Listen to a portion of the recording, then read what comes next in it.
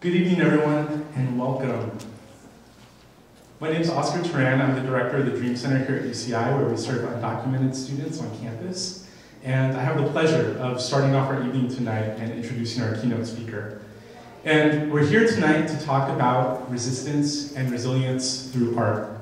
But what is it exactly that we're resisting? We are resisting a system that currently would separate mothers from their children at our border. A system that would rank human worth based upon the country that you happen to be born in or the color of your skin. A system that would criminalize the desire to have a better life. In short, a broken and inhumane immigration system. And in that resistance, art offers a powerful opportunity to cultivate resilience. Art offers the opportunity to imagine new possibilities and new worlds, to express deeply held or secret feelings, and to make visible the often invisible or ignored. And in that effort of using art as a tool to cultivate resistance and resilience, we have the pleasure of being joined by one of the leaders of that, and that is the poet and artist Yosimar Reyes. Yosimar is a poet that was born in Guerrero, Mexico, but raised in San Jose here in California. He is a renowned author, published author of works including For Colored Boys Who Speak Softly. He currently serves as an artist in residence with Define American, a media and cultural organization advocating for immigrant rights in the United States.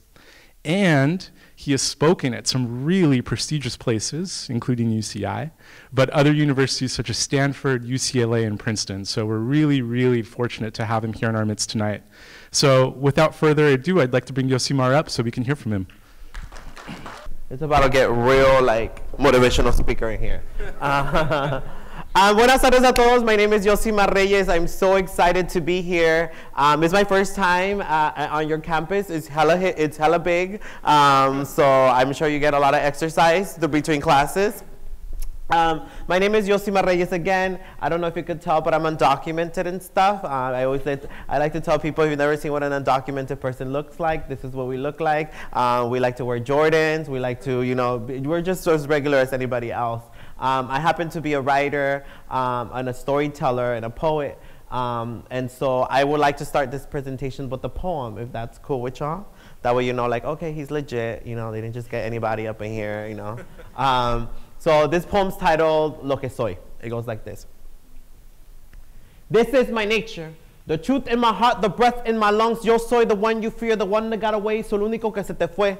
Yo soy el hijo que nunca será padre, el nieto que nunca será husband. I am the near and the far of earth and sky, el sol y la luna. Soy everything that's in between, entre el hombre y la mujer. Soy el ser que por tu ignorancia no quieres reconocer. I am the one you define with hate, the one that doesn't fit your labels but manages to reclaim his name. Yo soy dualidad, y aunque digas que esta es la misma canción, el mismo poema, te repito que nosotros seguimos hablando de compasión. Yo soy de fuego y tierra, de mares que liberan, de muertes silenciosas. Yo soy la muerte que me deseas. I'm of destruction and reparations, of freedom in cages. I'm the bird that still sings praises, y con todas mis fuerzas te digo que tu odio me libera, porque más que espíritu enjaulado, yo soy el poder de la conciencia.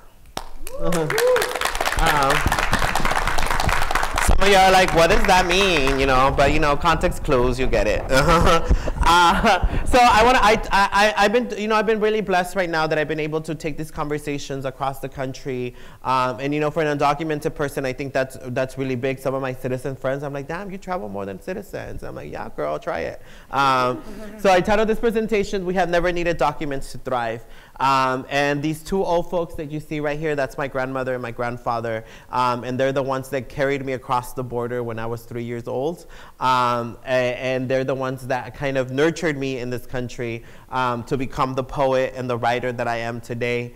So I always like to give props to my abuelitos because, I carry them with me everywhere. So I'll get started with the presentation. So basically, I'll give you a run through of how I became the person that I am now, because I feel like that's something that I'm trying to investigate. Like, how did I, as an undocumented person, manage to do that? This is me being cute. So this is U.S. Citizenship and Immigration Services. So When DACA was announced, if you don't know what DACA is, Deferred Action for Childhood Arrivals, which is basically an executive order signed by Obama that grants me the authorization to work for 2 years and protects me from deportation. It's not a status. It's not mean that I get citizenship. Basically, I pay the government $500 every 2 years for them to not deport me. So I'm actually creating jobs for citizens, right? So I went to to immigration and I was like, yo, I have to match with the emblem, you know? So I coordinated my outfit and decided to take a picture in front of it because I thought it was such a monumental moment of me actually for the first time stepping into this place that a lot of people told me that I couldn't go to. And that's what I have now. I have DACA.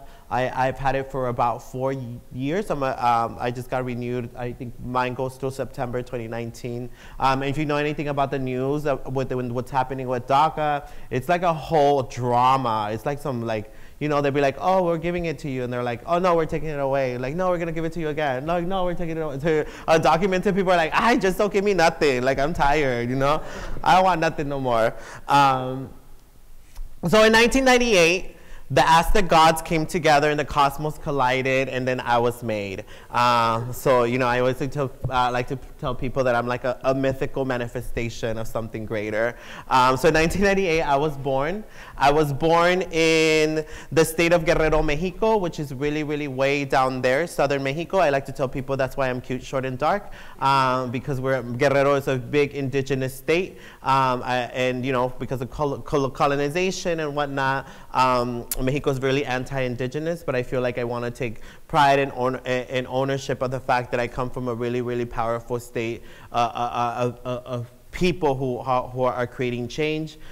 This photograph that you're seeing right now, that's me when I was 5 years old and my older brother and my 2 younger siblings. And this is portrait. I'd like to tell people that this is like the first portrait that I've saw of like a mixed status family, right? And in the mixed status family is basically a family that someone's undocumented and someone has citizenship. My 2 sisters were born in the United States. Me and my brother are undocumented from Mexico, and we kind of navigated the same household, and that presented different opportunities for each one of us.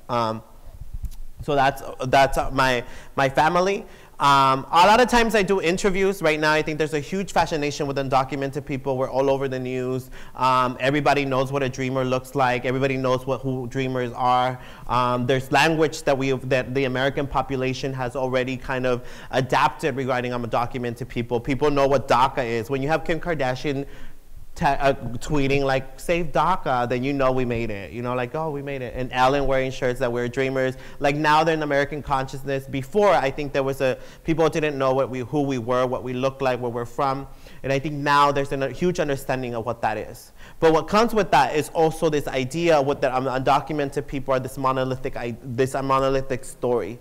And I think that's what I, as a writer, am trying to push up against. A lot of times I do interviews with big major outlets, and I think right now what we're seeing, the way that I'm analyzing what's happening currently in our political system or in our pop culture is like before they used to say that sex sells. If you wanted to sell something, lotions or whatever, you add a sex appeal to it. But now what we're currently seeing with the trends of social movements that are happening, what's selling right now is actually activism. So the more woke you look like, the more viable, more down you look like, the more, there's a cultural capital to looking like that. And I feel like that's what's happening with the dreamer narrative is that a lot of people are like, yeah, I support dreamers, but there's a certain cultural capital that comes with that. So I'm really fascinated about that a lot of companies and a lot of major outlets are like, yeah, I want to work a project with dreamers.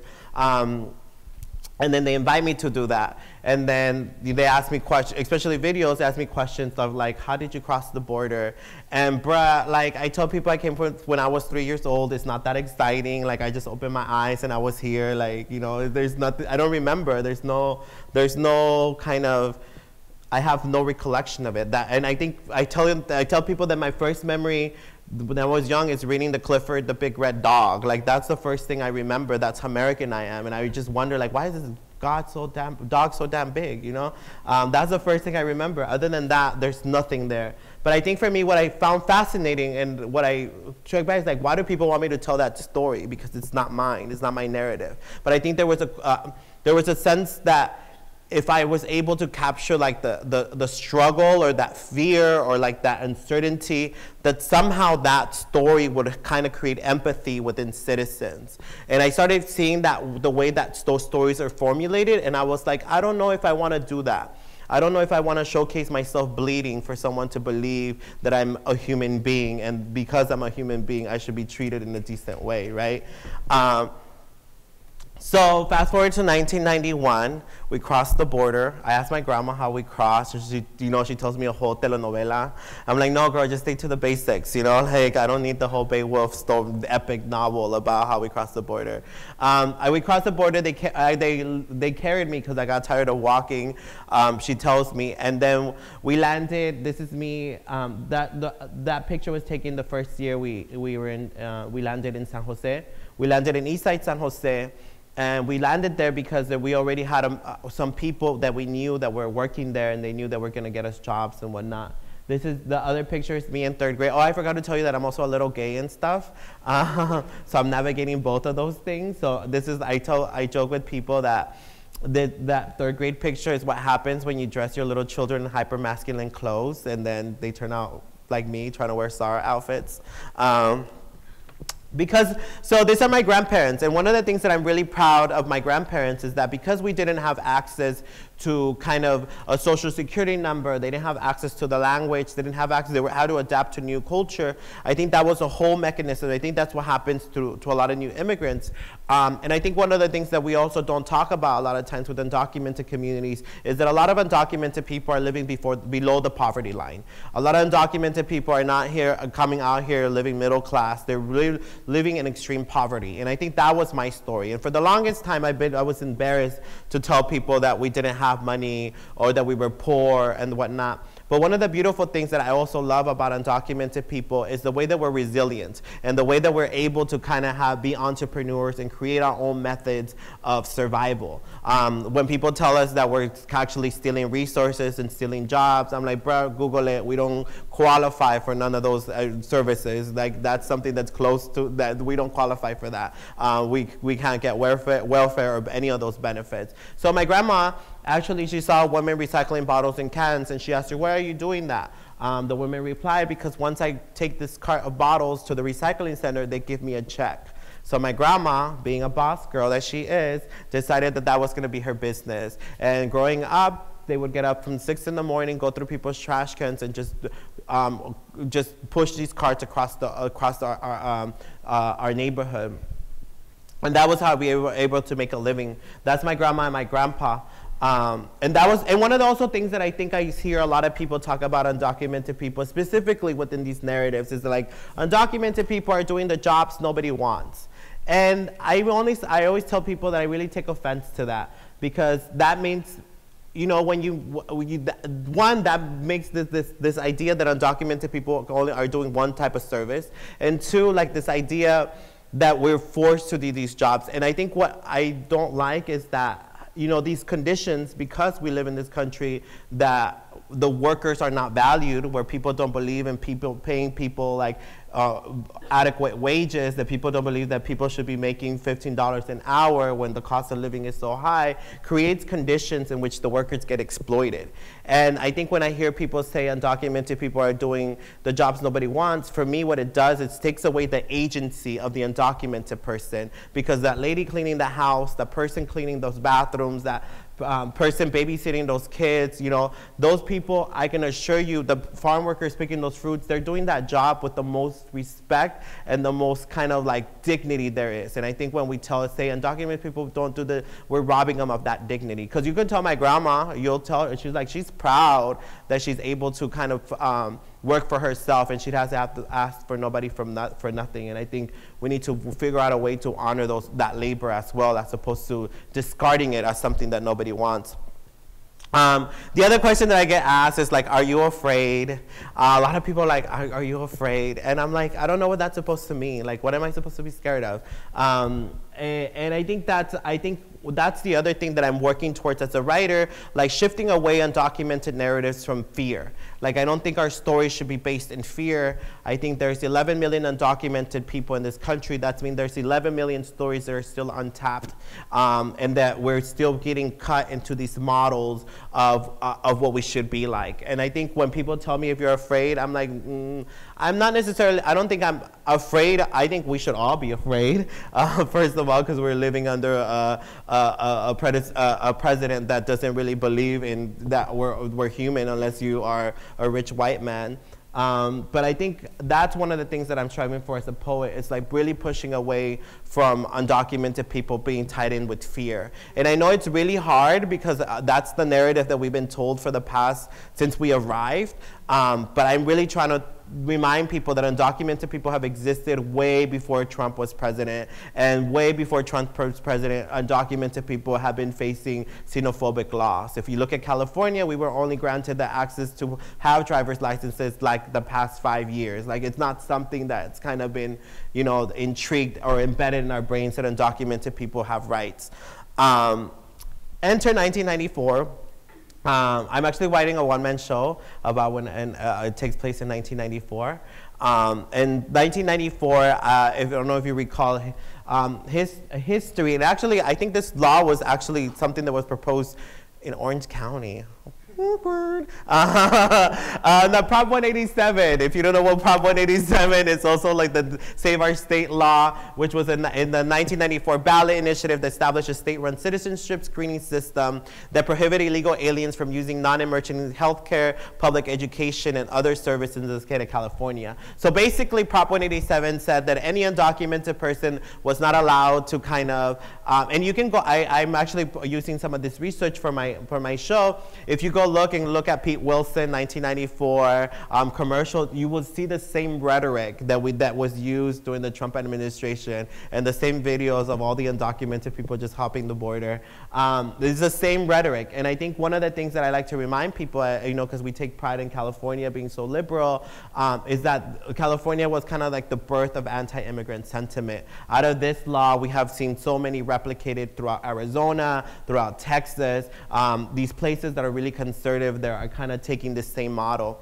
And in 1994, what I think about is, like, I look like this. So in 1994, this kid was a California's worst nightmare. And I think that's what we're looking at right now, especially with Sessions that just announced that, you know, they would separate families from their children from their parents if they got across the border. Like, you know, I think a lot about how migrant children have always been kind of the target. But look at me now. I'm out here doing the most, graduated from San Francisco State, and, you know, now doing public speaking and whatnot. So I think that's what definitely informed a lot of the work that I'm doing.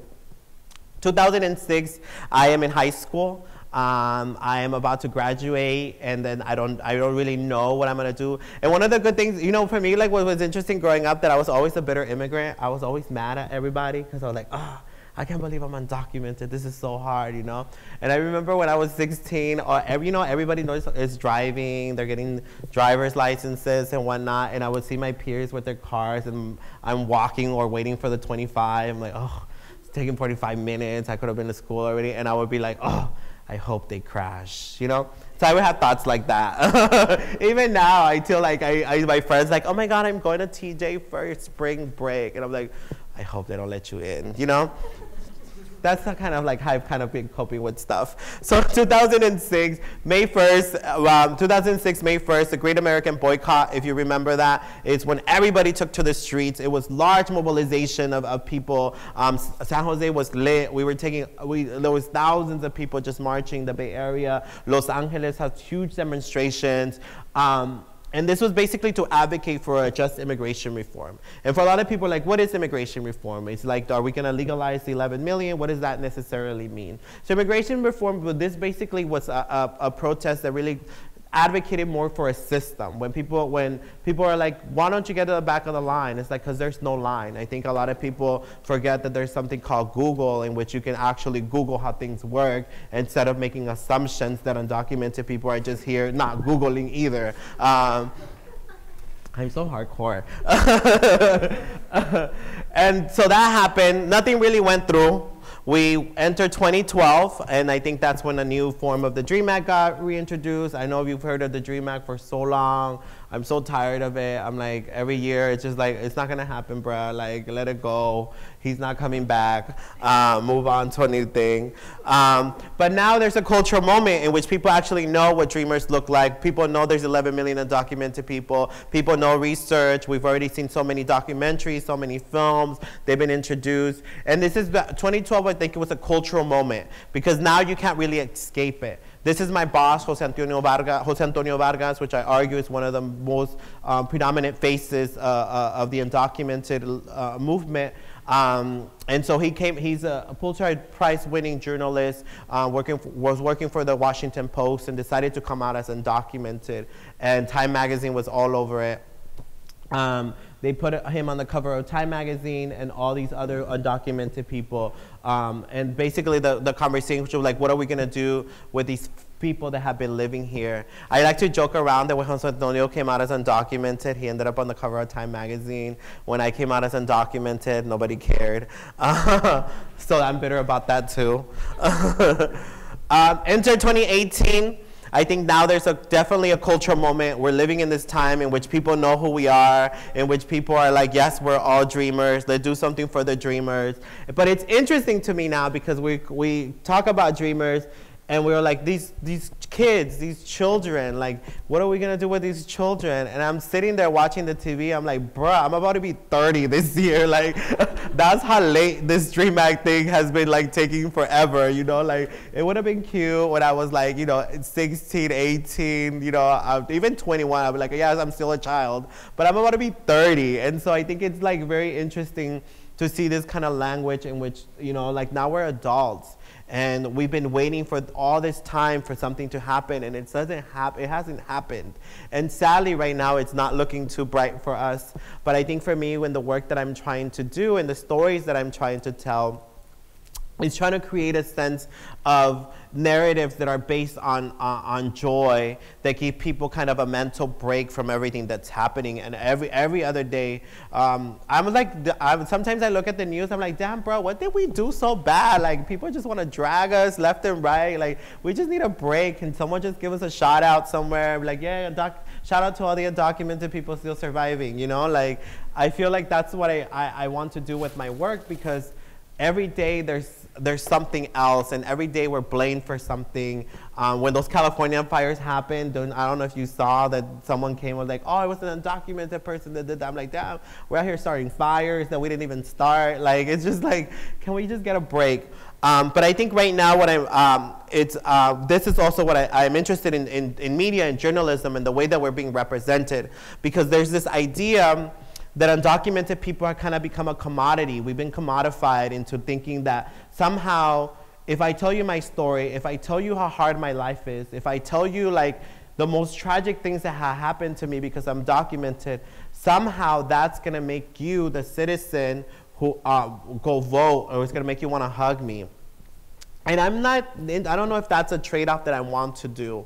And I think one of the things that we're seeing right now, and that I always talk about, and that we're seeing right now, even with the elections, is this white anxiety that's happening into this country, in which we're moving and realizing that, you know, the fabric of this country it's not white, and it's not white Americans, and we're moving and shifting this fabric, and out of that, all this anxiety is coming up. You go through your Facebook and you see people calling the police on just a black person napping in the dorm room. You look, you know, like this kind of panic that's happening, like my country's changing, I don't know what to do with this. But what we're doing with undocumented narratives is that we're kind of making them super tragic to pacify that white anxiety, to be like, listen, no, they're not here to take your jobs, they're here like to pay the taxes, they're gonna follow the laws, like just love them, you know? And I don't know if that's something that I'm interested in doing. So I love this kind of, I took this from Twitter, because it reads, California fruit will die on the vine after ICE raids, labor warns. And I like how this person kind of put it into context, and he says, headlines that happen with white Americans are most likely to empathize with fruit than brown people.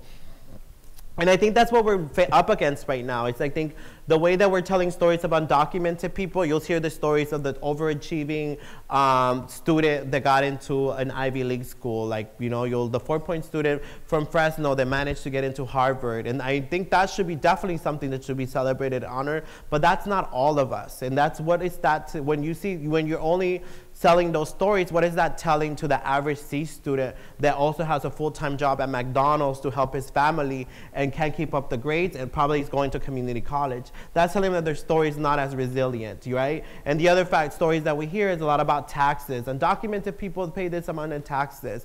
And I think, like, when you put a monetary value to our lives and the fact that we're more viewed over how much money we contribute, which is billions of dollars that we into Social Security and we cannot claim, I think that's also something that I'm not interested in. And the other story is like labor. Like, if undocumented people don't exist, who's gonna wear your table? Who's gonna be out here cleaning your toilets? And for my mind, it's like, you should do it yourself, you know, because I didn't migrate when I was 3 years old and face all this xenophobia and people telling me to go back to my country every day to clean your tables. That's not something I'm interested in. And I know I'm kind of hardcore, you know, but that's just me. So what's next? I think right now we're asking this pivotal question of what's next, what's gonna happen?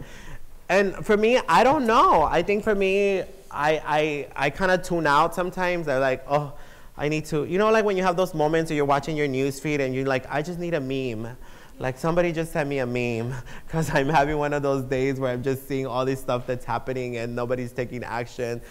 So that's what I'm at right now. Like, I just want to make memes for undocumented people. I want to be a meme generator where people are just laughing and allowing themselves to have moments of joy. And I think that's what kind of my stories and my poems are doing right now. Yeah, because right now it doesn't look too bright. And I think one of the things as Americans right now, you should need to be really aware of what's happening, of the way that immigration law is getting rewritten and restructured for it to mean that more Black and brown immigrants are not welcome into this country. And we're seeing this with the travel ban. We're seeing this with the mass raids. We're seeing right now with the caravan that's in Tijuana. Like, it's a white supremacist agenda that's happening. And I think it's really important to really become aware that that's what's happening into the country. It's like, how do we not let more immigrants in because we want to make it whiter?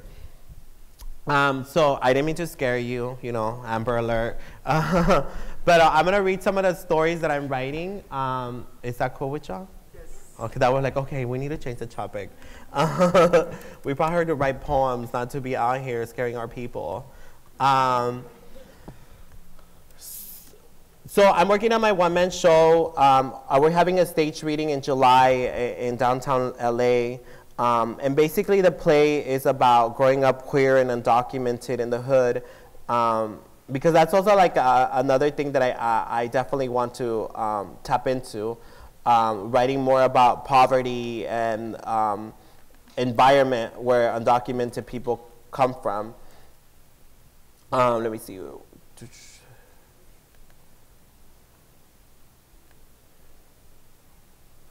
Perfect. Okay, so I told you I went to San Francisco State University. If you know anything about the Bay Area, that we're really super woke, too much wokeness.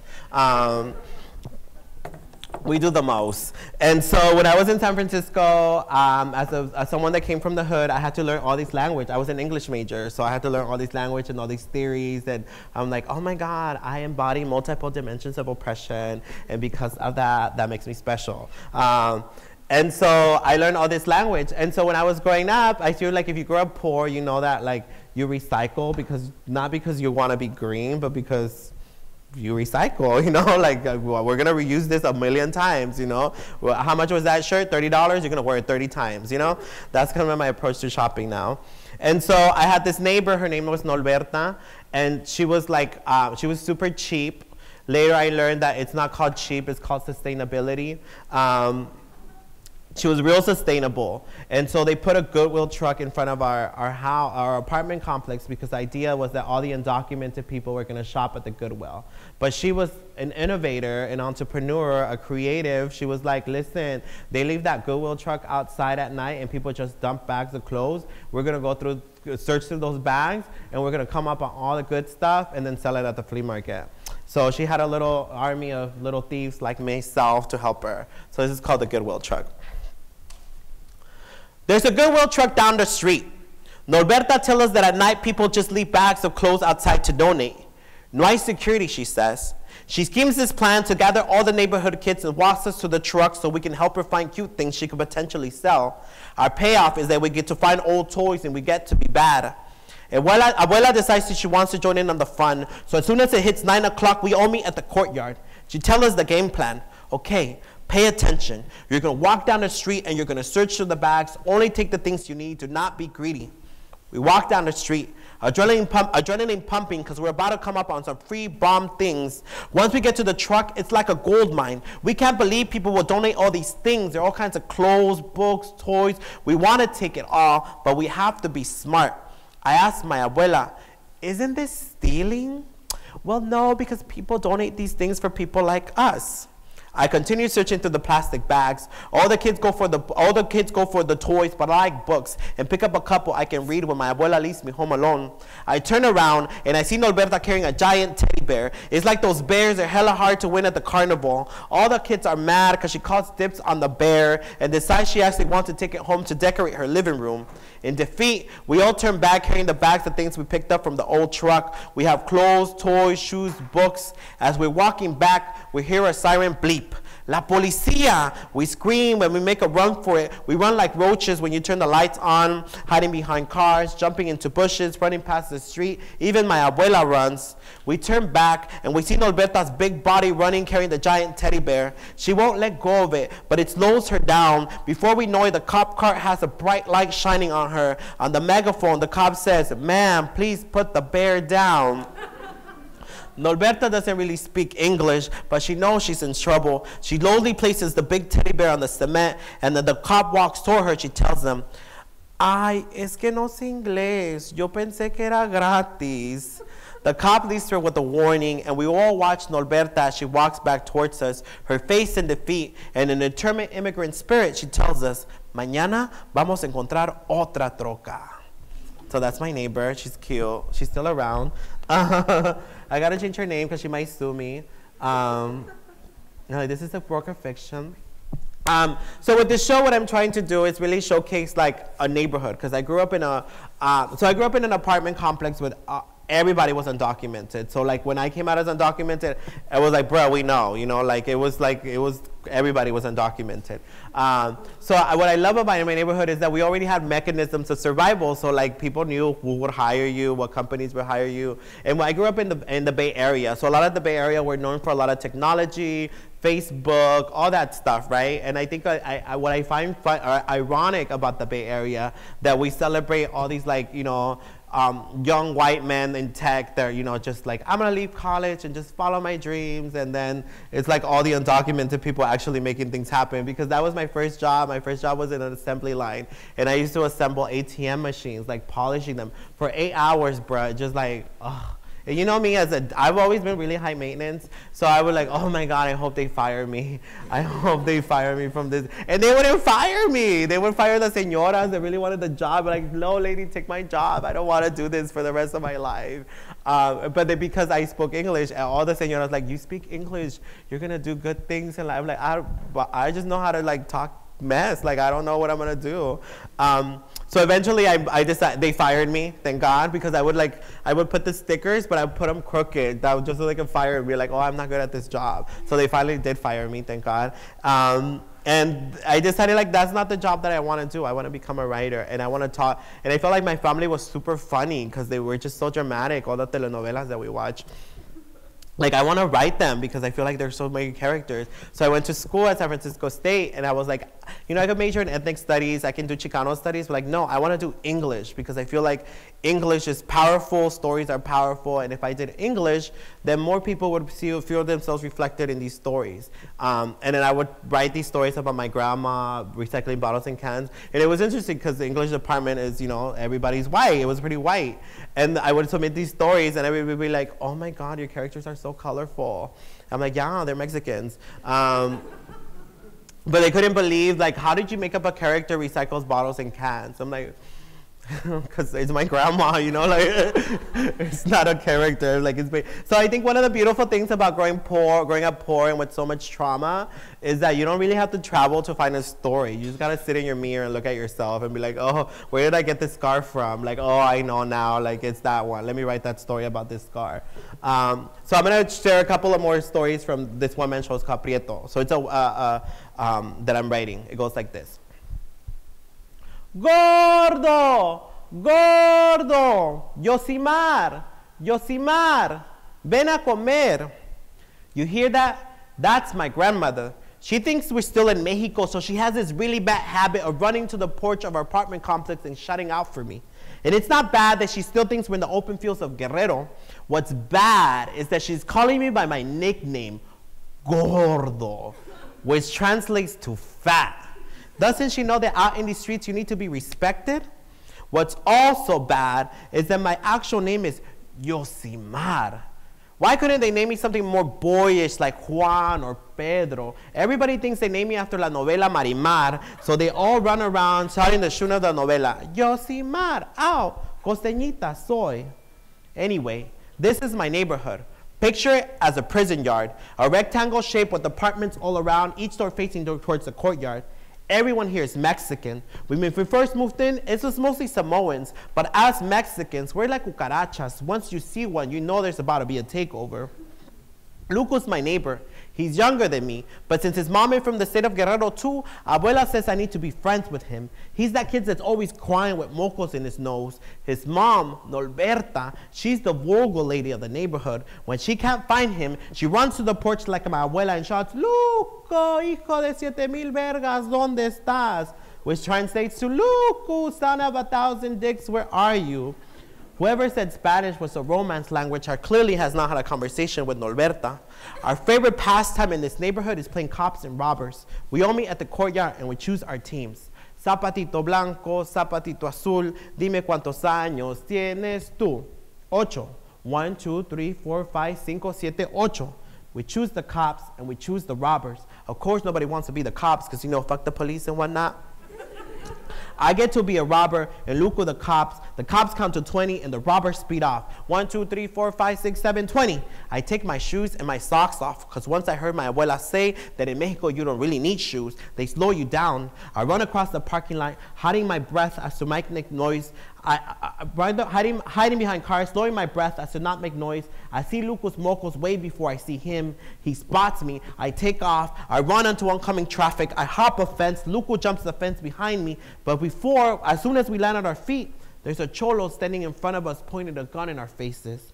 Why are you jumping fences? I could have shot you. What are you doing? Sorry, man. We're just trying to play cops and robbers. Get out of here before I really shoot you. That's the thing about this neighborhood. You can't really have fun because the cholos always gotta kill it. Like literally kill it. Lately, my abuela doesn't like to be out once the street lights come on because that's when she knows the cholos are gonna be out.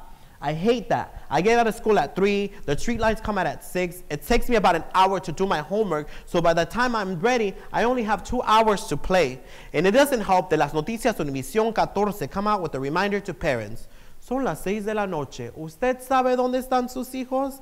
I swear, as soon as my abuela hears that announcement, it's like she remembers she has a grandson, so she runs to the balcony shouting, Gordo, gordo, ven a comer. Dinner at our house is always the same thing. Arroz con frijoles y un pedazo de queso fresco. I tell abuela she should make spaghetti like other abuelas, but she says, esas comidas no alimentan, es pura sopa con tomate. Los frijoles dan la fuerza. The first time I ever tried spaghetti was at the church near my house. Honestly, I feel like that's the only reason we became Baptist and not Catholic like most Mexicans, because that was the first church that told us they would give us free food. And my abuela, loving free things, one day came home and said, vamos a ir a la iglesia el próximo domingo. Sunday arrives. Abuela puts me in a white button-up and black slacks. She combs my hair with hella tres flores. My hair is so greasy, I have to avoid the sun because once the sun hits it, it feels like my hair is on fire. We get to the church. Abuela signs in. They tell us she needs to go to the adult side to hear the sermon, and I need to go Bible study with the other mocosos. Tú ve para allá y cuidadito con que te portes mal. Estamos en la casa de Dios. Y si haces algo malo, Dios me puede matar. The thing about my abuela is that she knows she is old, and because of it, she uses her age to get what she wants. Every time I get in trouble, she says, me duele el corazón por todas las cosas que estás haciendo. Sabes que yo sufro de los nervios y un día de estos me vas a matar. I walk into the children's Bible study. All around me, I see kids with suits and ties, girls with puffy dresses and ruffled socks, big moños on their hair. It's like a quinceañera, but for God. I take a seat at my desk, and the Bible lady hands me a coloring sheet with the picture of Jesus with a cane and a lamb. I think to myself, but I'm dark. All these sheep are hella white. Does that mean I'm a black sheep? We sit through this boring Bible class, and over, the lady repeats how Jesus died on the cross for our sins. All right, I get it, Jesus. You died so I could be good. Why you gotta remind me all the time? What, you want a cookie or something? It's lunchtime, and that's when Jesus sends me spaghetti. Thank you, Jesus. At first, I don't know what it is. It looks like bloody guts, but once I try it, I love it. They even give us Kool-Aid. We don't really drink Kool-Aid at the house because abuela says Tang is better for you. Ever since then, I always want to eat spaghetti, but my abuela says that if I want to eat that, then I should wait till next Sunday. I guess it's her way of keeping me coming back to this stupid church. We came here when I was 3. By here, I mean the United States. My abuela tells me how they had to carry me across the border when I got tired of walking. I wish I could remember, but can't trace anything back. I wonder when does one begin to remember the beginning of their life? My earliest memory is in kindergarten in Miss Jimenez's class. I remember her last name because that's my last name on my dad's side, but my mom won't put that last name of any of my applications. I don't care because I like the name Reyes because it means kings, like royalty. The first day of kindergarten, Mommy walks me to class. Yosimar, no vas a estar llorando. Solo estás un par de horas y luego te van a levantar y cuidadito con que la maestra me diga que andas de cabrón. Dude, what's up with Mexican parents and their verbal violence though? We walk into the class. Buenos días, niños. Buenos días, niños. Good morning, kids. Buenos días, Maestra Jimenez. Good morning, Miss Jimenez. Talk about long hours at school. This is a bilingual class, so they say everything in Spanish and right away repeat it in English. You basically get the same information twice. In the middle of the room, there's a pile of books. I go directly to it and pick up a book with a big red dog. There's a little white girl on the cover, but who cares about her? The big red dog is bigger than the house and most of the buildings in the city. He's like this giant dog. Miss Jimenez asked, ¿Has oído de Clifford, el gran perro colorado? Have you heard of Clifford, the big red dog? No. No. Mommy sees I'm distracted, and she makes her way to the door. I see her from the corner of my eyes, but I don't cry or say anything. I focus on Clifford. I know Mommy has more important things to worry about than me crying because I don't want to stay with strangers. Dirty. Mommy used to bathe us twice a day. She used to scrub the darker parts of our bodies as to wash away poverty. She would take out our piedra pomo and scrub our elbows and our knees. She scrubbed our little hands, took the dirt beneath our fingernails, and warned us to stay clean. She would often say, ¿Qué va a decir la gente? Esa mujer muy elegante y sus mocosos bien mugrosos. She would neatly part our hair, and when one of our stubborn little pelitos did not listen, she would place saliva in her hand and made it stay in place. She didn't want me to be like Tony, who always smelled like pee, whose mocos used to dry up under his nose. They used to call him piojoso at school because you could either see the lights jumping like there was a party on his head. Más vale que no se te peguen esas costumbres. A ver, ven, que hueles a chivo. She would then run to the fridge, take out a limon and slice it in half. She would rub each half under my armpit. The burning sensation would make me scream, Estate quieto. She ironed my shirts, pants, underwear, and socks. Mommy, who was left alone to raise 2 brown boys, dark as dirt, made sure that the rest of the world never had an excuse to call us dirty. So that's a little kind of, ¿cómo se dice? Summary of the show. I'm still like rewriting a lot of these scenes because, you know, I am interviewing my mom. We're like, oh, do you remember that? And she's like, no, I don't remember. You know, good. But I remember, like, I was like, oh, Mom, remember that one time you hit me? And she's like, I've never hit you in my life. I'm like, no, you did with the cable from the fan. Like, no, don't be saying that. I've never done that. You know, te va a castigar Dios if you say that out loud. So to finish this, I would like to finish with a poem, and then it's the panel conversation that we have with some of the artists for the art show.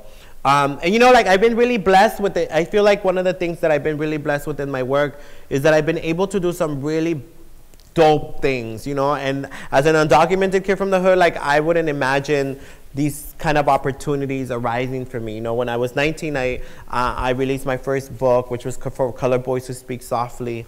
And the birth of that book, and that was like, yeah, it was like almost 10 years ago, because I'm about to be 30 this year. Yeah, I'm old now.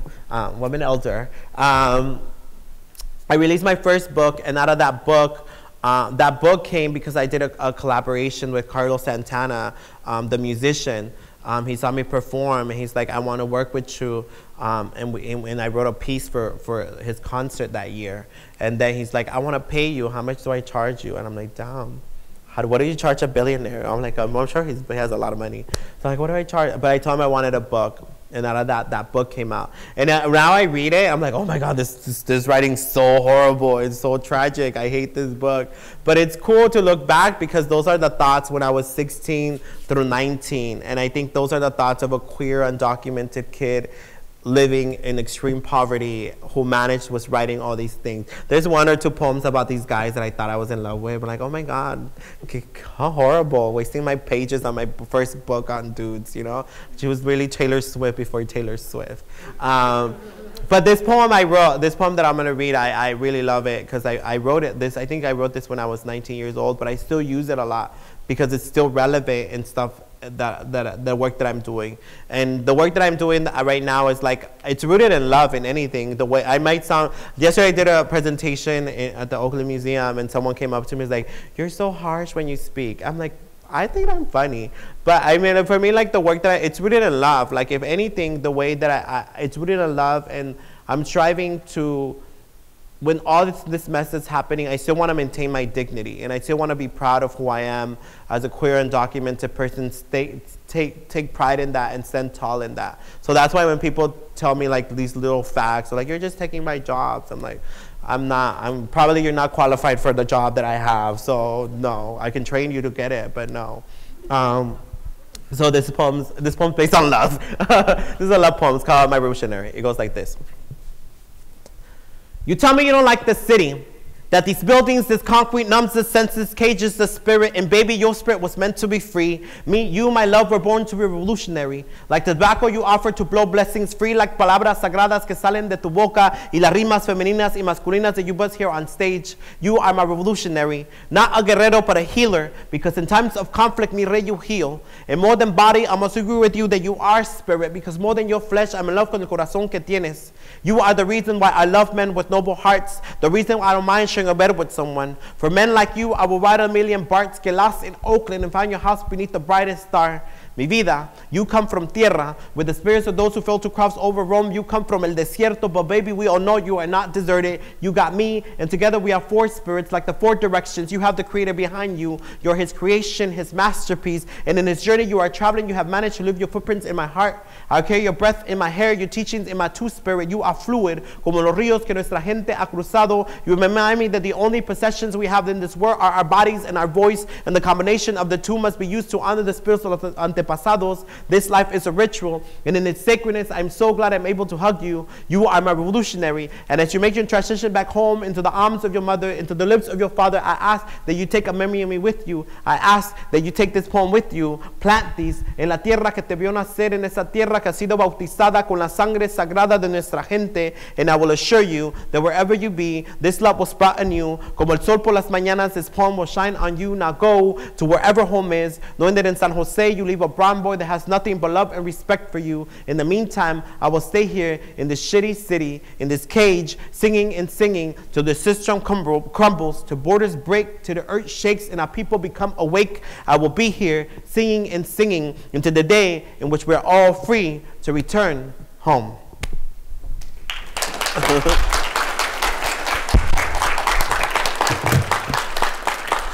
Yeah, this second portion is basically a student panel discussing the artwork that you see in the back.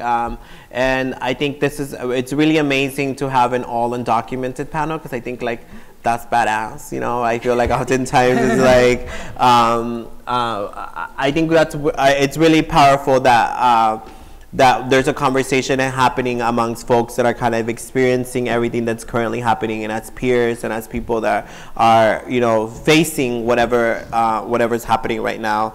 I'll start off with reading their bios, and then they can introduce themselves the way they want to, because I want to like, I feel like I want to read your cute bios and stuff. So first off, right here we have Salmon Salvidal, who is a political science international studies major. He grew up in numerous cities across the grandeur of the Americas. He draws inspiration from global and multicultural perspective. And as a person recently introduced to art, of painting, not experienced since an early childhood, he began to paint through the UndocuArt Collective at the University of California, Irvine. He has an undocumented student in the United States. Painting is a newly discovered type of language that can express the different perspectives that form him as an individual. Next up, we have Bo Tai, who is an artist, activist, and a senior at the University of California, Irvine. He migrated to the U.S. at the age of 13 in 2009 and has lived in his newfound home since then. In addition to advocating for immigrant rights, Bo writes poetry and creates artwork that reflects his reality and thoughts. Bo uses his art as healing process by expressing his emotions, ideology, identity, and stories. He is inspired by surrealism, girl, this immigrant language, graffiti, Thai art, and cultural folk art. Currently, Bo is working on his art collection and clothing line, which I got a t-shirt for, thank you. And a book telling stories of undocumented Asian American Pacific Islanders in the U.S. And an app for undocumented individuals to find legal support. Okay, Bo is busy out here. He's an overachieving immigrant. Yes, we love it. Next up, we have Andre Laguna Morales, who is a first-year transfer student. What art has done to her is being able to express herself and the different identities beyond being undocumented, which I think is really amazing. Not only being able to liberate herself, but also to find and some cling with the identity that has shaped the person that she is today through art, through her art, she says, through my serious liberation, I've been able to express my emotions, but mostly being able to showcase myself, stripping away from the narratives that aren't mine, me saving myself from madness and becoming my own happiness. Oh, I love that. And last but not least, we have Alejandra, also known as Ali Jeronimo. She is a second-year anthropology and criminology, law and society double major. Was born in Itacuaro, Michoacan, and lived there until she was 7 years old, and grew up in La Puente, California. Shout out to people from La Puente. As an undocumented student, she says, I feel like art is it's never the main focus of our lives. Undocumented students are encouraged to pursue careers that are viewed to be financial beneficial, which often leads art to be seen as an elective and nothing more. I personally never really had the formal art education besides one class that I took in high school and as graduation requirement. But I like to say I grew up surrounded by art at home. At my home, my dad is my greatest influence. He works as an industrial painter and has always made sure there was paint cans and paint brushes in our house. So please clap it up for our amazing panelists. They're legit. I'm so happy to be here. So one of the things, so now that I officially introduced you with your amazing bios, you know, I think a lot of times I get really awkward when people read my bio because like, oh my God, and you're just standing there. But let me, if you were to just introduce yourselves, like who are you beyond school and whatnot? Like what would I, if somebody would ask you, who are you, what would you answer? We'll start that way. Since you can pick it up, move it around. I'm really short, I apologize. I don't know, who am I? I feel like that's always a question you get asked when like you go to interviews. You're like, oh, describe yourself. I feel like when you ask who am I'd like to start with like, I'm a sister and I'm a daughter. I don't know, I guess besides like the whole, like when you come to school, you're always asked like the basic 3 things: your name, major, year. And I feel like the past 2 years, I feel like that's what's defined me: name, major, year. I don't know what else to add besides name, major, year. My hobbies, I don't know. I feel like the basic college hobbies: watching Netflix, listening to music, hanging out with my roommates, which is like, I get along with my roommates, which is kind of weird. I know a lot of people don't. I feel like this is too much information already. Thank you. Sorry. Oh. Hi. Again, I'm Andrea. Describing myself, I don't know. I literally just did an essay like this for an internship. Like, describe yourself in 350 words. No, honestly, describing myself, I'm very diverse. I'm a daughter. I'm a sister. I'm a lover. I'm human. Like, I go through life. You know, I'm a student. Half the time I want to drop out. Half the time it's like, no, I got to keep going. I'm a discoverer. I'm a wanderer. I mean, you know, I'm human. That's awesome. Like, I go through those emotions, and you know, I guess that's the best way to describe myself at the moment. Great. You can use this one too. Take this one. You know, that way you don't have to pass it around. Hello? Yeah, great. All right. Yeah. It is hard though. Usually I just tell people I'm Bo because it's such a simple name, you know. And then and it is hard. I never really thought much about who I am as a person. I don't know. It's hard to define yourself in a certain way, right? These are just all like bios, so you just throw in buzzwords, you know. Yeah. These little identities that people want you to be. But I have this little cute quote that I kind of like, you know, like say who I am on my Instagram. You know, like on Instagram when y'all just have like those cute little description. So I used to put, I'm a traveling man, just converting his negatives to positives. So I think that's Okay, that's good. He got a whole quote for who he is. Yes. Go ahead. Good afternoon. My name is Solomon Vidal, also known as Sal. That's a question that I haven't been able to answer until I came to university about 6 months ago, really recently. And I'm still not sure if this is the right answer, but as my bio says, I'm a person who grew up in the southern part of Mexico, right on the border with Belize, where they speak English. With the Mayan population, the indigenous population of Mexico speaks Mayan. A lot of them, you know, would use it as a primary language. And then Spanish, right, which is the de facto or lingua franca of Mexico. So I would get sometimes to communicate with people in Spanish, then English, and I would hang out with people that spoke Mayan. And one of the things, you know, that I really like is that we never saw, you know, like this racial divisions that later on in life I encounter. And common question that I would get, you know, whenever I'm at university, you ask, you know, oh, what are you know, like ethnically, you know, and I always answer, you know, I'm just, you know, as we say in Spanish, mestizo, like I'm a representation of all the races in one, all the languages, because linguistically, I cannot deny, you know, one language and put it one before the other. Like they form part of who I am, and really linguistic perspective. But that's always my answer. I'm a human being primarily before anything, you know, before any nationality, before being undocumented, and that's what we all have in common as humans. Awesome. And to start off, I know I was reading your bios, and what I found really fascinating is that we all came to the U.S. in different ages. Can you remind us how old you were when you came to the United States? So I was 7 years old when I came here. You know what? I'm not sure. I think I was 5, because I definitely started kinder. Okay. I started kinder in Mexico and then kinder here, so it was weird. I was 13. 13. I was about 10. So for me, what I find really fascinating is like memory, right? Like what are the things that you do remember and the things that you don't? And a lot of time, for me, I came when I was 3, so I absolutely have no memory. I just recently went back in advance parole, but other than that, like I don't remember anything. Do any of you remember anything prior to the United States? I do actually have this one memory from Mexico. So in Mexico, and especially in Undocuart, Michoacan, it rains really hard sometimes, to the point where it hails. And I remember sitting outside like our front porch with my little sister and like our parents, and we had those like plastic cups, like the clear ones, and my sister and I were picking up the little rocks of hail.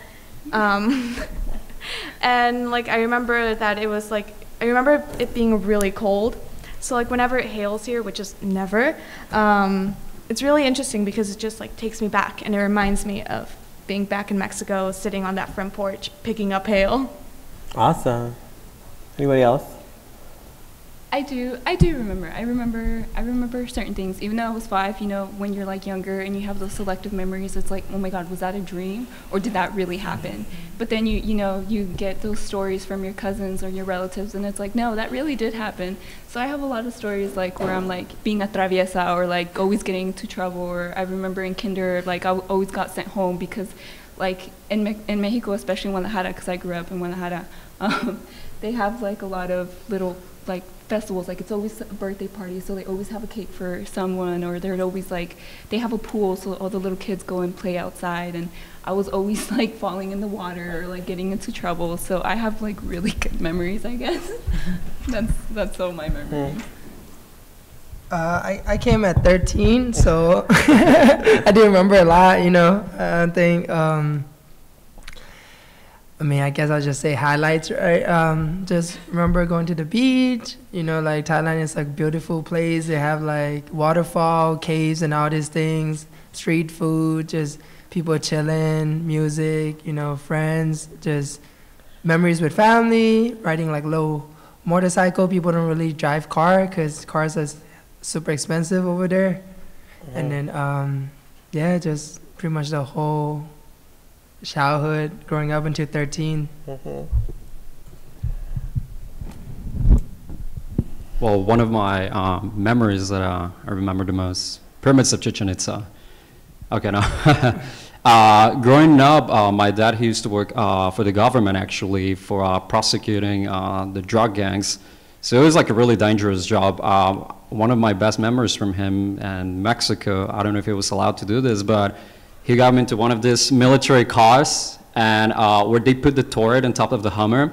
I actually was there for like hours, and they were like traveling all around Mexico, and I would go to that top part of the military car. It was just amazing. It was like, I want to be in the military when I grow up.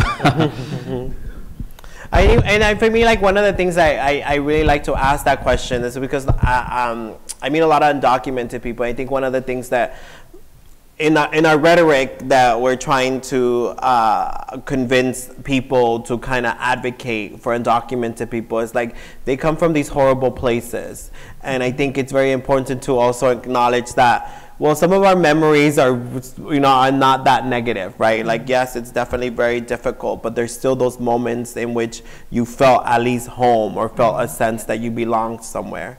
My next question for you is, what is something your undocumented status has taught you? If it's taught you anything, what is something that being undocumented has taught you?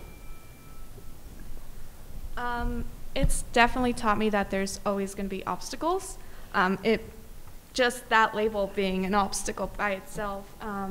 But I mean, I've always never really seen my undocumented status as an obstacle. I've always seen it as something that was a part of me that I grew up with, and it never really stopped me. And part of that was because like my parents never really said like, oh, you won't be able to do this because you're undocumented. They've always encouraged me to like go for whatever I've wanted to do.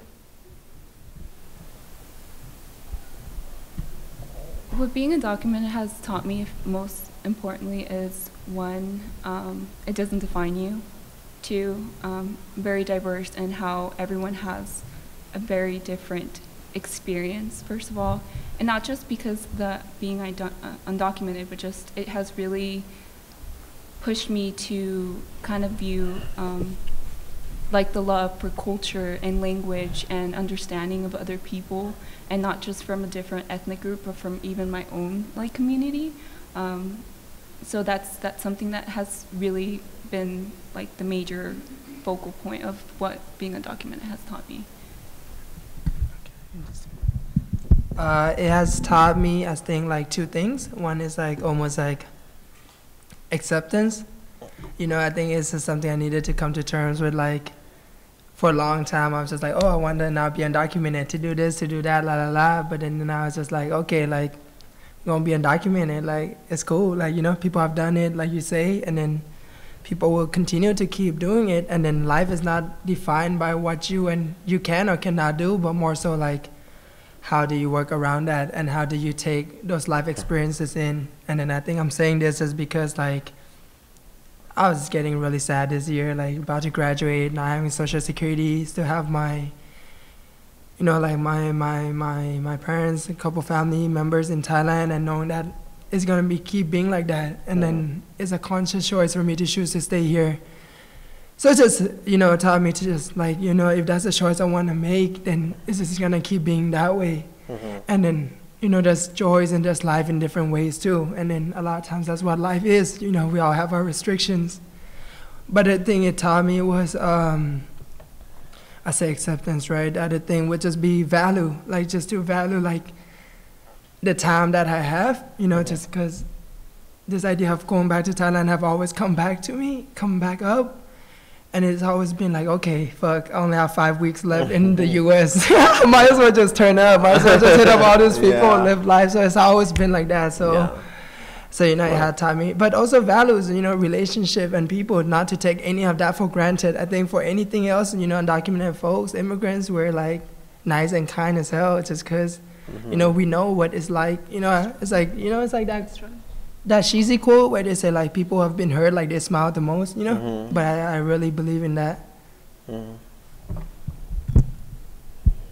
For me, I would like to describe it as two stages. And for me, the first stage was a dehumanizing one, because you always have these dreams. And when I was in high school with all these other students that later on became my friends, I would see them applying to all these universities, to UCSD, since I live in San Diego for a long time. Getting accepted, and for me, I got the opportunity to get accepted at another educational institution, but I was never offered anything to attend that particular university just because I didn't have, you know, a social security number. So for me, that was the dehumanization stage where, you know, you feel limited, not because of you don't have the capabilities, so you don't want to try, just basically because, you know, something that you did not exactly decide to be born with. But later on, I came to realize that being undocumented is a part of myself, part of my identity, and I have learned to embrace it, because without it, my life would have been entirely different. I have so many positive experiences with the friends that I've been able to meet, the influential people, this particular institution even, and I'm really thankful for that now that and I think about it. You learn to transform something that people have a negative perception about into something positive, and that's been my second experience with that. Thank you. And then this next question for the people who might be asking or wondering, like, why don't you just become legal? What has been your kind of response to that question? Because I'm sure you probably answered it multiple times, and it's probably one of the most tiring questions that your whole existence that you're gonna. But I'm interested. I'm always interested, like, how other undocumented people like answer that question, because I just go like, really, you know. So how do you answer that question? It's actually pretty funny because, like, my friend and I always joke around like, oh, we're gonna marry a citizen, we're gonna get papeles, we're gonna go get those papeles. So yeah, that's how we do it. We're gonna marry a citizen, we're gonna get papeles. That's how we answer that question. That's honestly a tough question for me. It's like most of the time I'm like, I don't know, do you not know your laws? Vote. That's, but a lot of that, because that question really does come up with like, oh, what are you gonna do? You should go travel, like you should go do this. Like, why aren't you doing that? Like, why aren't you doing that? Like, why aren't you traveling? Why aren't you taking advantage of all this stuff? And it's like, well, don't you know your laws? Like, so it just really depends how the conversation come up, because even those conversations with like, oh, why don't you just get married? Why don't you do this? And I'm like, it's not a step that you can take lightly. It's not. There's so many things that play into like becoming legal, and people think it's just an easy step. It's like, no. Like, I know people that have been in the process for like 20 years and they're still on the wait time, and they're still telling like, no. So at the end of the day, like, there's so many things you could say, but you know, all you got to, depending on who you're talking to, is just like, well, just educate them. Like, that's what I do. I'm just kind of smiling because me and my friend, we make this joke, you know, people always like, oh, have you tried applying to this? Have you thought about that? Have you this? Have you that? And we're just like, man, have you thought about shutting the fuck up? You know, like that's a joke we kind of have, but we never actually said it. But what I actually say to people is just like, look, like, I can't. Like, do you think I'll be living like this if I have a choice not to? And I just, you know, just make them feel bad. Like, hey, why do y'all think they're fighting for this? Why do you think they're marching? Do you think people like to go march? You know? Yeah. It's cool. It's fun. Like, you feel the energy, but it's better that if the problem is not there in the first place. Yeah. Yeah. How about you? Well, for me, this is one of the decisions why I decided to go for political science, because my family, actually, due to my father's job, they were always in constant danger of fighting these drug cartels, and the war on drugs was not even as big as it is currently, due to the fact that up to 250,000 have perished in Latin America. And a lot of people actually apply for asylum in the US and other countries, such as countries in the EU, and they make it extremely complicated for you.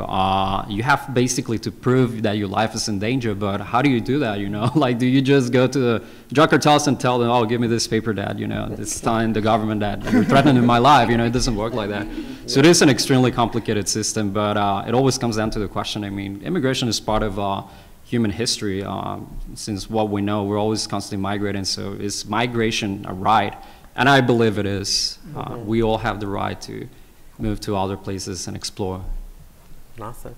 And I think one of the things that I'm interested now that I have all of you in this panel is like with everything that's happening, and I know I'm everything that comes through your newsfeed, and I'm sure you're friends with a lot of woke people, so they're always reposting some article, like, oh, really, another article, like, hey, have you seen this immigration article? Like, no, I don't want to see no more immigration articles, you know? Like, what methods are you taking to kind of not internalize that, especially as students, because I imagine you're thinking ahead of your careers, you're thinking of stuff that you want to do, plan for the future. What steps, if any, are you taking to not internalize everything that you see out in the media and the way that we're being portrayed? It does get really tiring. Like, sometimes you're just like, can we just stop? Like, can we pause for a second and just like stop? And I think that's really where like the UndocuArt Collective came to mind.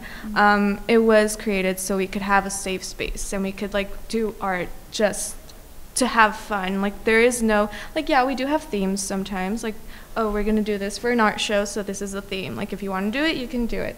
But it's usually just a place where we just do art, and it's like a safe space to do your own thing. Like, if you don't want to draw, you don't have to draw. You can work on your music. You can work on other stuff. That's what you think is art. So yeah, that's, the UndocuArt Collective has been like that way of like blocking out, or at least for a couple of hours, what's going on around us. I don't know. I've been doing a lot. I've been getting better at it because it is hard. It is hard, especially because it's not like I'm completely open about it in my social media, but I have posted about it. So I do get those people that's like, hey, have you seen this? Have you seen that? And I do follow a lot of social media too. So what I tend to do is like I try to refrain from it. Like, I'll block off my phone, especially a lot with the recent artwork that we've been doing. Even though I named it the Liberation Series, like in my artwork, you don't see like a hand, or you don't see the usual things that you'll see in like undocumented narrative like pictures. So I've kind of been just focusing on what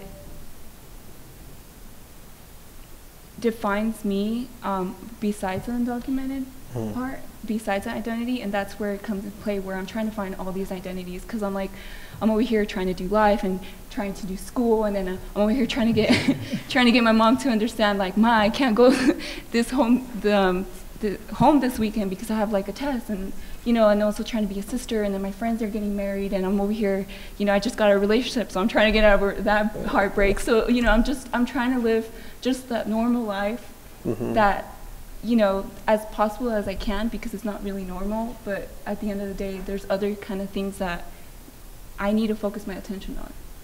And so that's where kind of my focus, to be able to kind of get away from quote unquote reality of my real situation. If y'all know me, I've just been MIA straight up. I've just been like, you know, like I don't use social media as much anymore. If I do, I just kind of post and I just disappear from it. I don't look at the comments, nothing. And you know, just art has been helpful, hanging out and almost like just remembering that part of me that, yeah, I'm undocumented. Yeah, it sucks. It dictates a lot. A lot of my work, all these things relate to it. But there's more than that, you know? There's more than that. And so that's just how I've been coping with it, just hanging out with friends, talking about different things, you know? Talk to them about happier thoughts, you know? Just what y'all want to do? What do y'all do for fun, you know? Are we going to turn up this weekend or what, you know? Like, the rates is going to keep happening. It's all about the turn up. No, I'm not. I just like to dance. Well, for me, it was getting into art through the Art Collective. Thank you to my colleagues. Thanks to my colleagues that introduced me to it. But I wanted to get into art as a juxtaposition to what the political arena portrays about undocumented students, and that is, you know, portraying humans as statistics, as numbers, and they never show that particular emotional side. And one of the reasons I decided to go for painting rather than words is just, I think there is a limitation in every single art form. We usually think of language as the only way, based on what you hear and what you speak, but art to me goes beyond that. It's about what you see, you know, like explaining the color red in words. I mean, it's extremely difficult until you see it, right? And it is the same with art, you know, about feeling, expressing, you know, seeing, not only limited to one particular time. And that's, you know, thanks to the Art Collective. So it is still a work in progress. I'm still looking for ways, other forms of language for finding expressions for that. Great. And I think like I like to remind people is like a lot of times like people think that you wake up every morning, you're like, ah, I'm undocumented today, you know? And it's like, not really. I'm like, I wake up like, who the hell texted me last night, you know? What's my Tinder looking like today? You know, I think that's also an important thing to kind of like acknowledge the fact that we're also complex human beings, and it's not something that really leads our lives, right? I think you think about it when you're about to apply to something, you're like, I don't qualify, or like stuff like that. But I think ultimately, I like to debunk this idea that undocumented people are just like, we're not moving or we're paralyzed by this fear, right? And with these conversations of fear, oftentimes the narratives of undocumented immigrants are based on fear. So with reporters asking us all the time, like, are you scared? Or what are you afraid of? Or like, are you uncertain their DACA's gonna end? You know, I don't like to answer those questions. Like, why you gotta remind me? You know, like, I was having a good day. You're like, your DACA's gonna end. What does that feel like? Like, oh. Why you gotta remind me? So, because I don't want to ask you that. What is something that's bringing you joy right now? What's something that's bringing you a moment of joy? A moment of joy, like right now, or in general, like in currently, yeah, in your life. Like I said before, like my roommates and I get along really well, so we have roommate dinners and we cook for each other. So we'll like set up the table, we'll have like flowers on the table and we'll set it up all nice. We'll take pictures of it. But yeah, that's what's bringing me joy right now, being surrounded by people who I love, and yeah. Great. Oh my God, I don't know, a lot of things bring me to joy. I mean, I try to find, like, I strive for, like, peaceful moments and, like, joy in everything. But what brings me joy is just living my life. Like, I'm in sports, I play rugby, I've been working on my art and on my writing more. I've been being surrounded by such wonderful people, my roommates too, my family. I'm telling you, like, there's just so many things, like, that are going on in my life, and I'm just, like, it keeps me going. Like, it's been amazing. It brings me joy. I think what brings me joy is the people around me. You know, I've just really been grateful for everybody in my life lately. Just friends, people who have supported me. You know, people I do art with, people I talk smack with, and then, you know, just food and simple things in life. There's plenty. I mean, being here right now, like, got a mic, some free food, you know, get to meet Yosimar. We talk about how UndocuArt Collective is dope, you know. I mean, this all brings me joy, so it's cool. That's been good, and the weather's been nice. Well, for me is being able to hang out with my colleagues here at UCI since I've been living here 6 months ago. And despite our differences, you know, in citizenship, whether they're international students, whether I am documented, whether they're US citizens and so on and so forth, from whichever country, we never get to the political aspect of it. We just hang out as humans, as I said earlier, you know, like Bo said, you know, we just enjoy the simple things, you know, and we find out we have more, far more in common than we initially think. Initially, you know, you think like, oh, this person maybe is from Germany, maybe this person is from Russia. And we analyze that person based on that artificial identity created by the nation state. But, you know, it eliminates the individuality of that person, and getting to know each person individually as who they are as humans primarily. That's something that I've been enjoying lately in life. Human connection. And what is, so as art makers, what is your process when creating your art, and what message are you looking to highlight with your work? I don't know. I feel like sometimes you just sit down and you have an idea, and sometimes you're just like, what am I going to draw today? Like, I remember going like to our meetings, and it's like, what do I do today? I'm just gonna slap some paint on this paper and hope something turns up. But like, I don't really think there's a process to it. I think sometimes you just sit down and you just work on it. I'm really into just like doodling, so like random patterns or anything. So that's what I've been doing, because it's something simple and you can repeat it. And when you don't have any, like, no ideas to do, or like anything like that inspires you at the moment, it's just something that to like pass the time, even like in class when you should be paying attention. Wait, I'm sorry, repeat the question. What is your process within creating your artwork, and what is something you want to highlight in your work? What messaging do you want to highlight within your work? Wow. Okay, well, the process to my art is really random. It's just, you know, depending, like one moment I'll be feeling an emotion, like, you know, I'll sometimes when you write something, it doesn't amplify as much. So I end up just starting to like to use paint, or sometimes most of the time I actually use colored pencils. And what my art, for me at least, depicts is who I am on the inside, that I tend to hide and not really let people know with words. So instead, I just used, like my liberating series, like I use a lot of like fantasy versus like reality kind of like feeling, and hoping that they kind of just see this, like a lot of the drawings, if you see them, it's like a girl. And it's like pretty much me depicting me and like how I'm feeling at the moment, and how I'm trying to either liberate myself, or how I'm just like daydreaming, or just, you know, little things that I'm doing day by day. So that's pretty much my process. Oh, I got it. Thanks, bro. My process would be, a lot of times when I do art, I don't think I've ever really done art without listening to music. You know, I kind of just like listen to music, just feel the vibe, just, you know, and then I doodle a lot. Most of my art is just pretty much doodling. It's just like I like to just free draw, kind of almost like free write. And then in the past, it has been like therapeutic. You know, when I have a lot on my mind, it's just kind of like I just dive into this paper. I write random words that come to mind, draw random things that come to mind. And I tend to draw a lot of faces. And I think that sometimes might just be different emotions that a lot of times, this is me making stuff up, right? Because not making stuff up, but I'm not sure what it really means either, you know. But I tend to draw a lot of faces, and I think maybe part of it is different emotions that I want to express, but sometimes I don't get to express in everyday living. Just you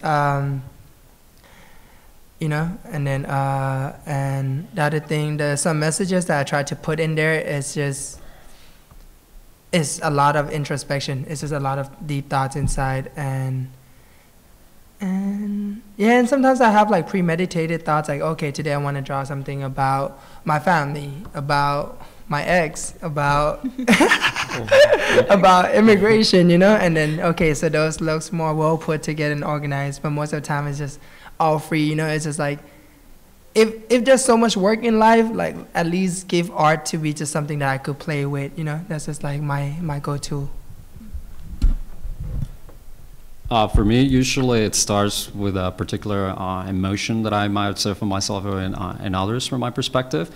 And I try to think colors that could actually portray that emotion. And then as I'm drawing, you know, a portrait, which is what I've been trying to focus on, then you discover that the humans, you know, what makes human consciousness is made out of this different, extremely complex emotions contradicting each other, canceling each other. And that's what I try to portray, the complexity of a single individual with all these multiple colors.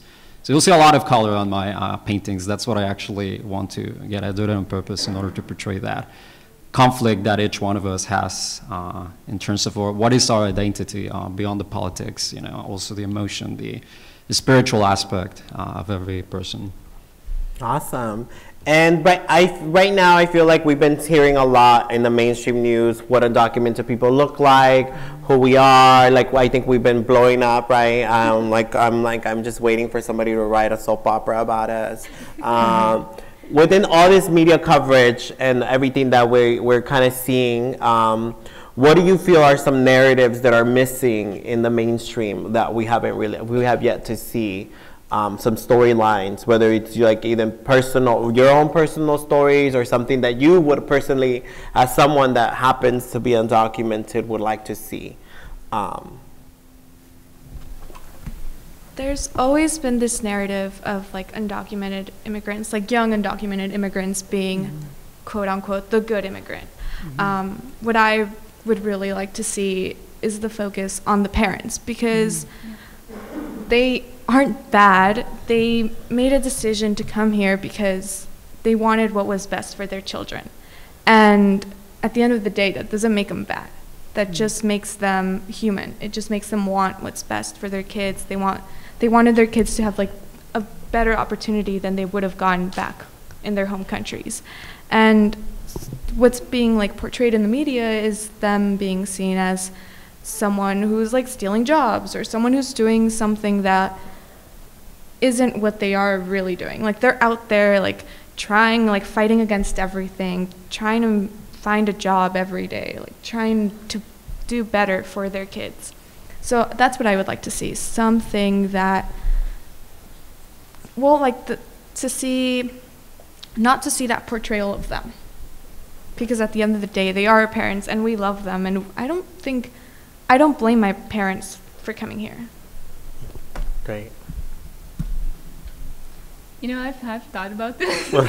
I was like, but this is where I thought about. I was like, imagine there's a show and there's like a family, and then you know, they're just living their lives. They're going through obstacles. You know, they hint clues here and there. It's like, oh, we can't do this, and it's like, okay, and then they find a way to do it. And then, you know, one sister goes to an Ivy League school, another one, you know, she just wants to work, and then another one this and that, and you know, it's just a show about a family and how they navigate everyday normal life. And at the end it's like, but they're undocumented, and that's it, the end. And then people are like, they were undocumented, and it's like, yeah, everyday life is like that. Because honestly, yeah, I don't really see myself in my stories, because my own story and my own story of my family is very individual, but there's a lot of things that I can see, like the kooky mom, like, you know, like she's very like open-minded and crazy and, you know, like loud, but that's I can see that in a lot of other people, and that's what I wish they can just really like highlight, just because undocumented it's just a word at the end of the day.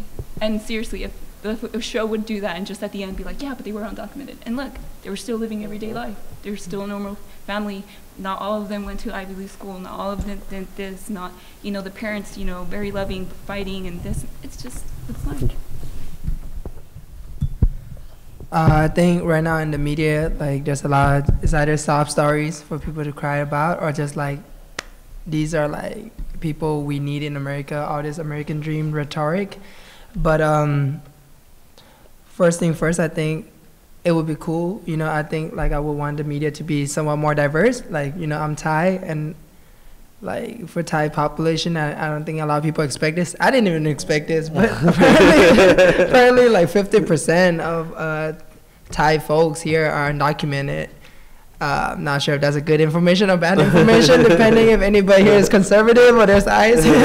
but yeah, but it just becomes, it's almost like a reality for like Thai folks. Like, you know, like they work in restaurant, most likely they're all undocumented, and then most likely they're oppressed because of the wage and all these things. But that aside, I think what I want to see is, and this is why I like Yosimar's project too. It's like this whole idea of undocu joy. It's just like, yes, like we need something, you know, to uplifting, maybe something about even, you know, like transcending. Because I think with me and seeing other undocumented folks in like in life, and you know, like through my mentorship, through people I look up to, is that they all motivated me because they all transcended their experience and their life, and that's powerful, and that doesn't need to always translate into success. But how do people move on? How do people heal with all these things? I think that's one of the thing I want to see, and just almost like the community aspect of it, like the beauty in the struggle even.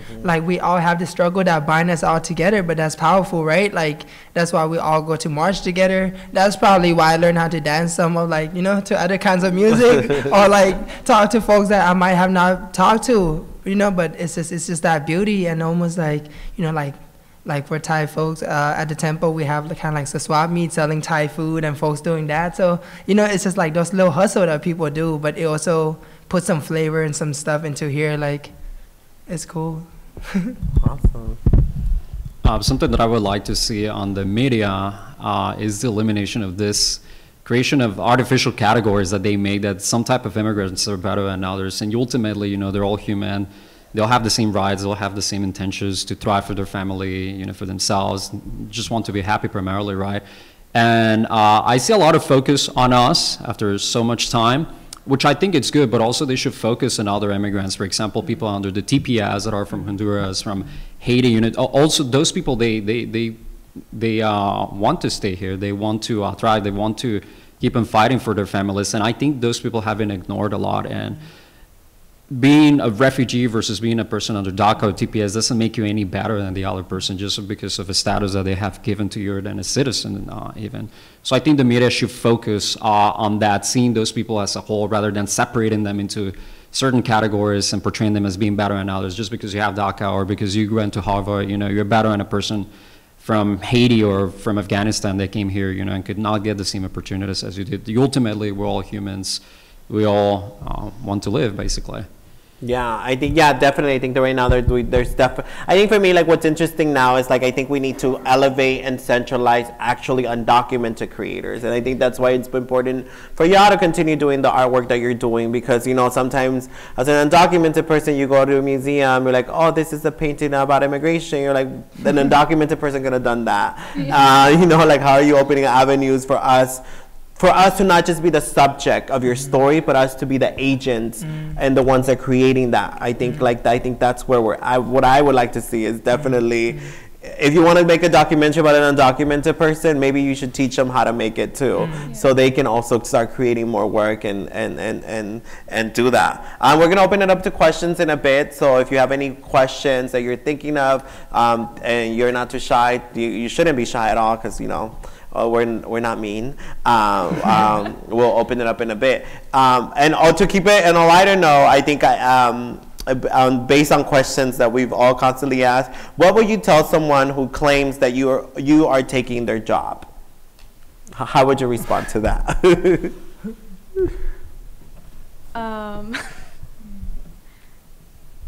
Well, I don't know how I would respond to that, because like I'm currently looking for a job, so I'd be like, well, we're in the same boat, because like I'm looking for a job too. Let's look at each other's resumes. Do you want to like switch and look at, yeah, I don't know. That's how I would respond at the moment right now. I don't know, it depends what job. I mean, honestly, at the end of the day, it's like people are like, you guys are stealing your jobs. I'm like, well, what jobs? Like, what job in particular are you talking about? Because other than that, like, the job I want is I want to work with people, mostly nonprofits. A lot of people don't really care for nonprofits. They want to make money. I'm over here, like, wanting to volunteer my time. So at the end of the day, I'm not really looking for a job. I mean, it can't even really work, but I would just I might as well just point to, you know, like anybody within that vicinity, and I was like, look, like he or she is stealing your jobs too. I mean, y'all make this like capitalistic society, like everybody's gonna, you know what I mean, like. You know, what you mean your job? Like they just put the poster up. Like why me? Look at all these people around. Yeah. So maybe I'll just point fingers. You know, so it's not me. That person's too. I mean, ultimately, whenever people tell me that, it's like it's really a hard question to answer. But ultimately, they're putting a blame on us. Caused by a capitalistic system, which when you think about capitalism is competition. And unfortunately, one of the mistakes of capitalism is that dehumanizes people again, like makes you believe that you're better than the other person because you got a job or you're doing like a certain type of employment. And ultimately, I think we need to work all together in order to find like a common solution and make people work in things that they actually like, you know, like we will no longer, you know, have a society where, you know, oh, you're working on this because you stole it from me. No, you will be working on this because you like what you do. Of course, it's going to be extremely hard to get there, but that's what we're here for, right? Yeah, I think like with all those rhetorics, I'm like, dude, really? Like, because I control the job market? Like, it's not. I think within that, I just make it, I like to point out, like, listen, one of the things that I think with immigration that we do a lot is make it a people problem. Where like these people are just coming and doing, but we don't look at the systematic, we don't look at the foreign policies, we don't look at laws that are being promoted that are displacing people. You know, people don't want to be migrants. What makes migrants are wars. What makes refugees are wars. What makes people leave their homes are economics and all that. And I think that's the bigger kind of conversation that a lot of people are uncomfortable to have, because it's very much easy to blame the person. Like you're the fault. You're the reason why everything's going wrong. Do we have any questions? Anybody want to ask a question? Okay, over there.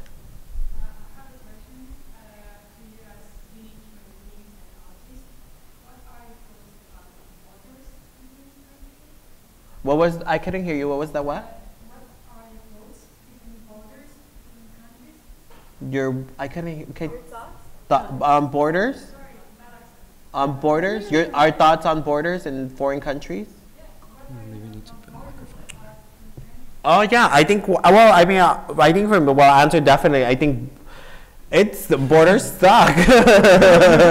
I think what's happening right now, I think one of the horrible things that we look at within Mexico too right now is like looking how nationalistic we are. Mexicans love being Mexicans, you know, but at the same time, it's like we cannot be advocates for immigration if we don't know how to treat migrants in Mexico either. And I think you look at Central Americans and the way they've treated within our own system, I think it's horrible. And I think, yeah, I don't know. I don't know what it's. I think right now we're living in this time in which there's a global crisis in which people are moving globally. Like it's not just undocumented people here. If you look at refugees in Europe, like people are moving to these places that colonized them, that displaced them. So I think, yeah, I'm all for the eradication of borders, but I don't know about y'all. Yeah, I think you said it best. Borders do suck. I mean, what's wrong with being able to travel to other places? Like, we can't travel, obviously, but like, if we could just go back home and visit home. Our home. I guess you could say home. But yeah, I don't know.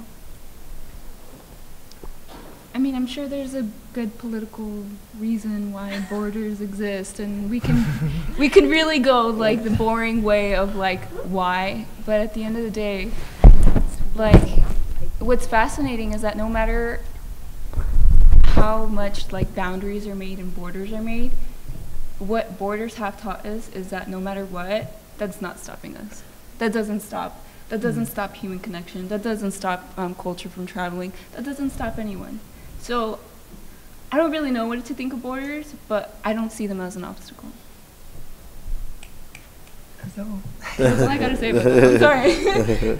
I mean, same note, you know, like, how do I say this politely? Yeah, borders sucks. You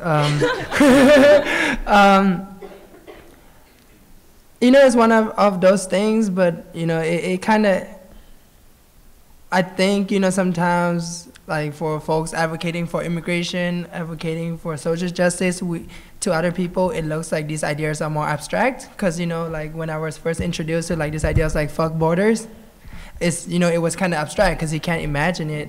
But then now that like I'm really like thinking about it, yeah, like fuck borders, just because, you know, like I think a lot of things in the world is just like people, like it's like man-made. Like people try to control this migration flow, this human flow that is gonna happen, that is natural, that's just been happening throughout all of our history. And who created borders are the people who was in power, right? And then to their own benefit, they take things from other places, they make this whole globalization things happen, and then now they just kind of said like, okay, this is where y'all can go, this is where y'all can't go. So that's why I think border sucks, and it also impacts people. These are lives. You know, people talk of it in terms of like, you know, nation state security, but what's nation state really? You know, when you're not really caring about the people on the land, or just people in general, you just care about this idea of land and protecting this land. But we clearly see that they don't really care about either the land or the people. Thank you. If I may add to what Yosimar said, I do agree, like borders actually are what create part of what we identify with. It's an artificial way of creating identity for the people. And I think society should stop defining people based on what nationality or which borders they come from. They should, you know, treat that people based on what they can do, who they are, what their emotions, what they're feeling, you know, as humans primarily. So I think now we live in a globalized society that despite this capacity of globalization through technology, we're still judging people or mistreating people based on what nationality they are from. So we need to eliminate this perception that the nation state is what primarily dictates who you are as a person. Thank you so much for that. And we're going to wrap up in a bit because we want to y'all to check out the tables and check out the art. The artists are definitely going to be there. So if you want to continue the conversation with them, you can go ahead and do that. And so we'll be around. With that being said, thank you so much for the Dream Center for having us and New Narratives for putting this together and inviting these dynamic artists to be part of this panel. So muchas gracias. God bless America. Clap it up for the amazing panelists.